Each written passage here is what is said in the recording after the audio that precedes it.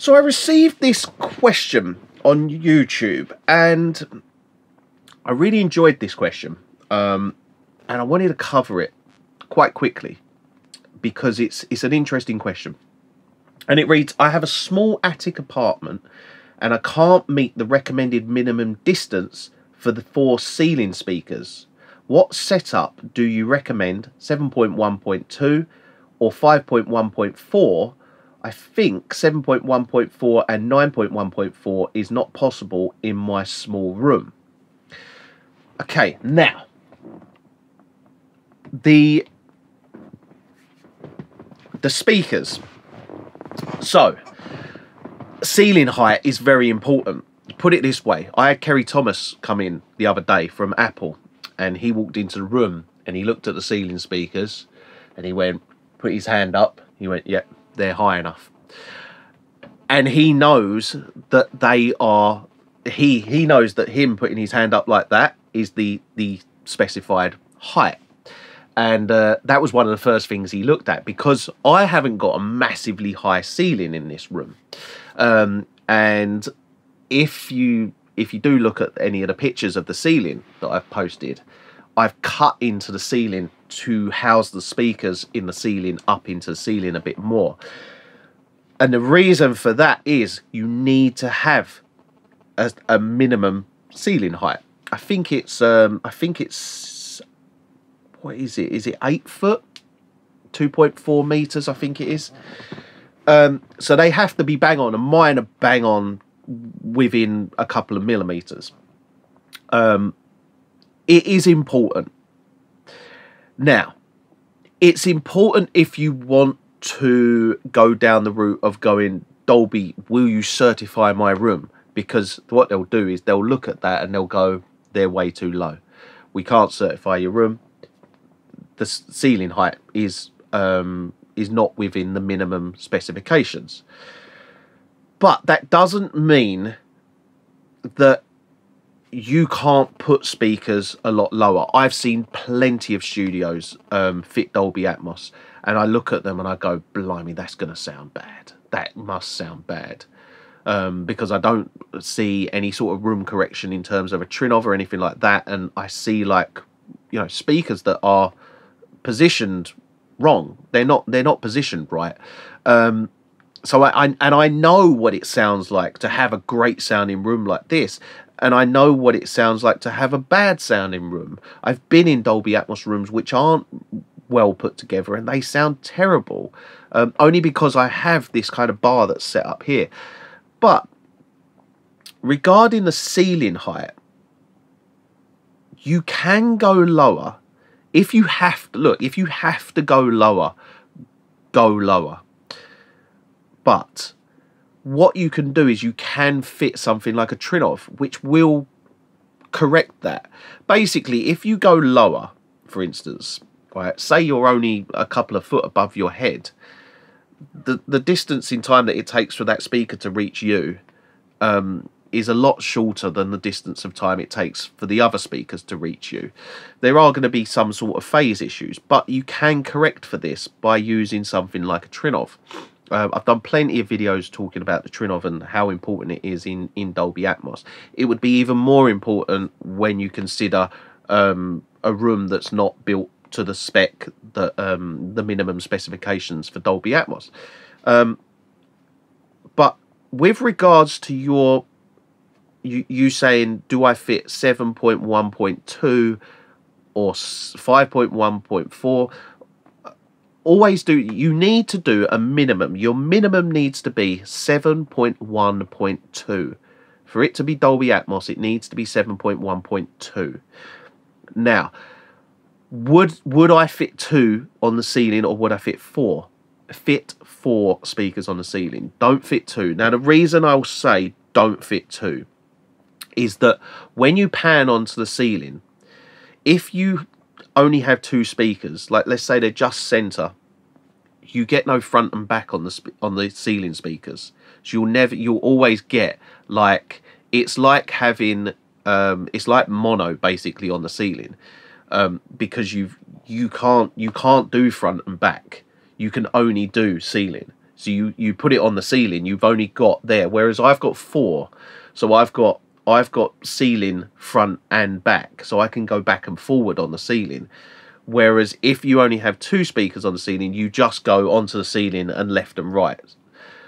So you're limiting yourself greatly with your the accuracy of how your ceiling's going to sound. And the ceiling's important. It's not as important as your LCR, but the ceiling is understandably important if you're going to put things up onto the top. So I would say definitely you want to go 7.1.4. Don't go 7.1.2. Unless you have to. And I'm imagining the reason you're saying, do I go 7.1.2, and you want to go 7.1.2 is because your attic has a kind of pitched roof like that, where you can fit the 2 speakers at your at the right height, or at a higher height. But if that is the case, look, if that is the case, then you can just go 2. The ceiling speakers aren't the most important, right? You're not putting the majority of sound up on the ceiling. It's just better to have 2, so you have 4, so you can go front and back, left and right, and kind of have this kind of square that you can move sound in.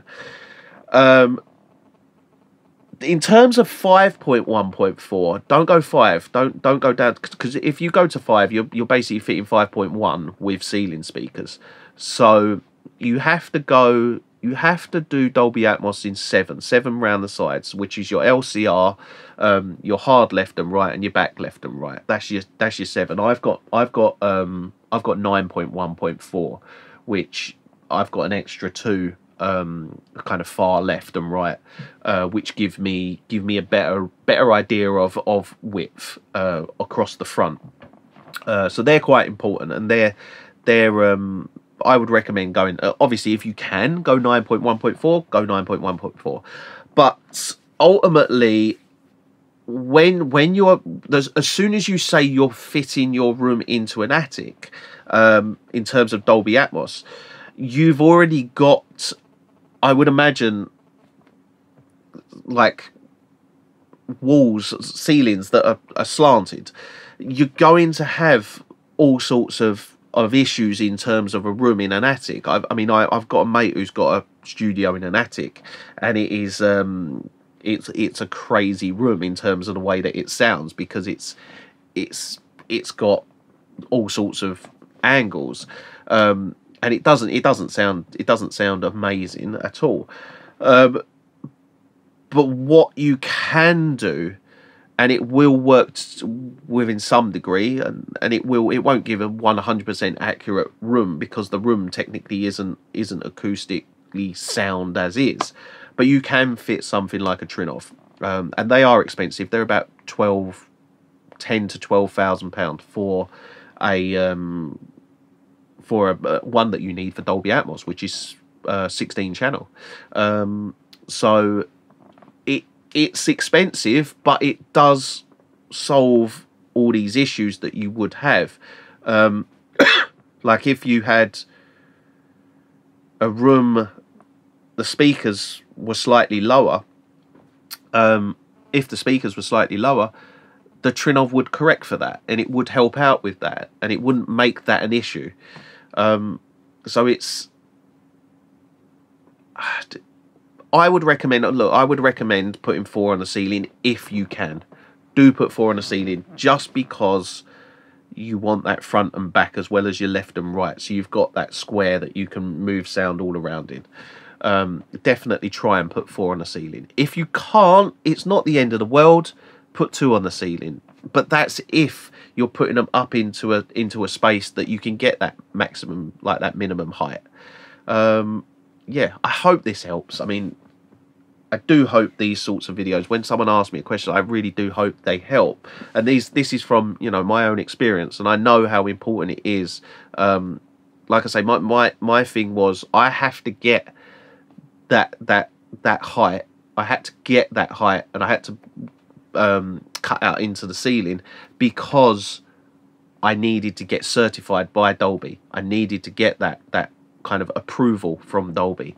A producer or someone that's mixing not on such a professional level, they might not necessarily need that approval, which means that, you know, you can have speakers a little bit lower. You don't have to go bang on to the spec. I myself had to go bang on to the spec because I needed a room that was perfect. I needed to fit. Basically, I wanted to fit one of the best sounding rooms in the UK, and I've achieved that with the help of a Trinnov and with the help of Dolby spec, going to the spec. So yeah, I hope this helps. And if you have any more questions on this subject, just let me know in the comments, and I'll do my best to answer them.